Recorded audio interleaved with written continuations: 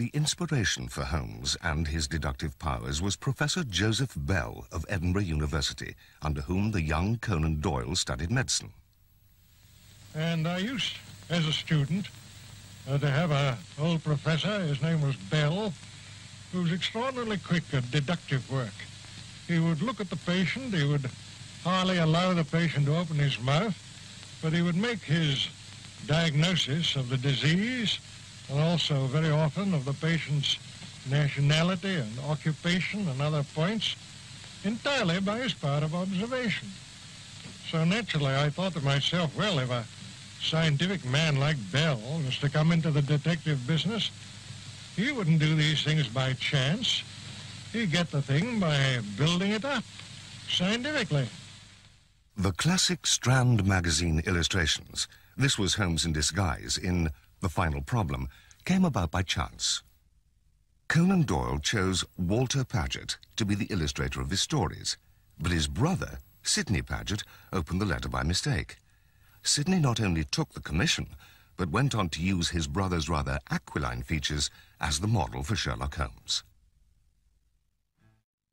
Such had been the success of the first story, A Study in Scarlet, that a second followed in 1890. The Sign of Four contained elements that were to recur in later stories. When intellectual stimulation was absent, Holmes sought the chemical alternatives. Watson recorded that Holmes's sinewy forearm and wrist was dotted and scarred with innumerable puncture marks. He alternated between morphine and cocaine, which he always took in a 7% solution. Holmes himself believed that although its influence was physically bad, cocaine was transcendingly stimulating and clarifying to the mind.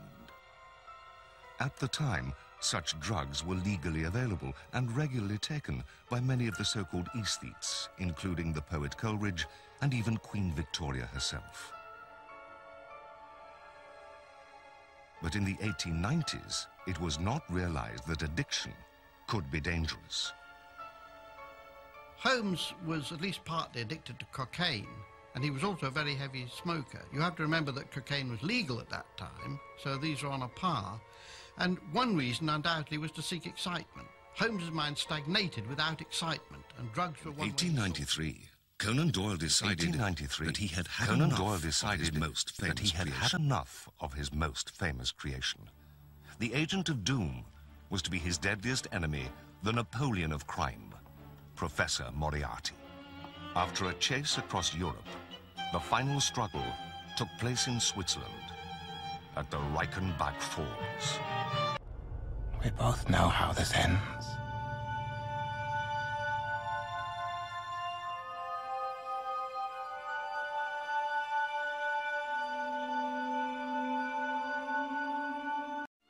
As the police news showed, official attitudes were based on class prejudice.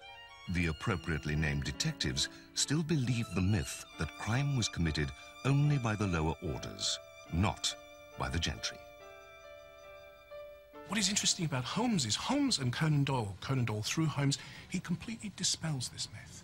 He actually shows that crime is not a pathological thing. Crime is a result of environment. It is a result of individuals' personalities. And he transcends this idea that crime is merely the product of the dangerous classes, this wonderful Victorian idea of the people of the streets, the people of the underclass. Holmes shows us that the crimes, the great criminals, can just as easily exist in the drawing rooms and the salons of the West End of London as they do in the stews and the alleyways of the East End. And I think for this reason, among many others, he is well ahead of his time, again showing how much more ahead of his time he was than any other writer and any other detective of his period.